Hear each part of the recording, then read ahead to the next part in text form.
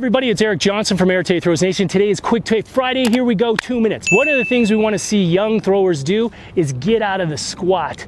When we look at rotational throws, so many throwers are squatted down, and then whether it's the rotational shot, they got to come around and they're too squatted. In the discus, this is really a killer when we see this type of thing, and then we're here, we kind of get this type of emotion. You can see how that makes me do this.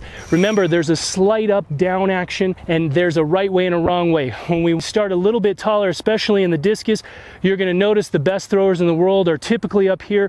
Many women throwers kind of come up as they drop in, but they're always in a position that's high that enables them to drop down and sprint, right, to apply that angle.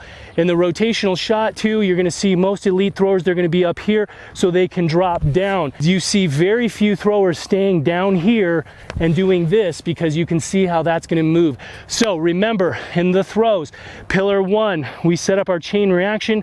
We're taller, a smidge taller.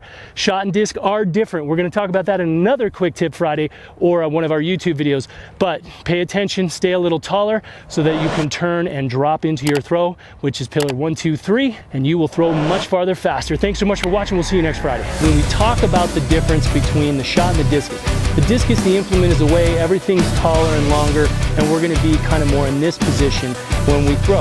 In the rotational shot, we're bent a little bit more, the knees are still forward, but what I talk about is one key critical difference. So many young discus throwers or shot putters, if they've been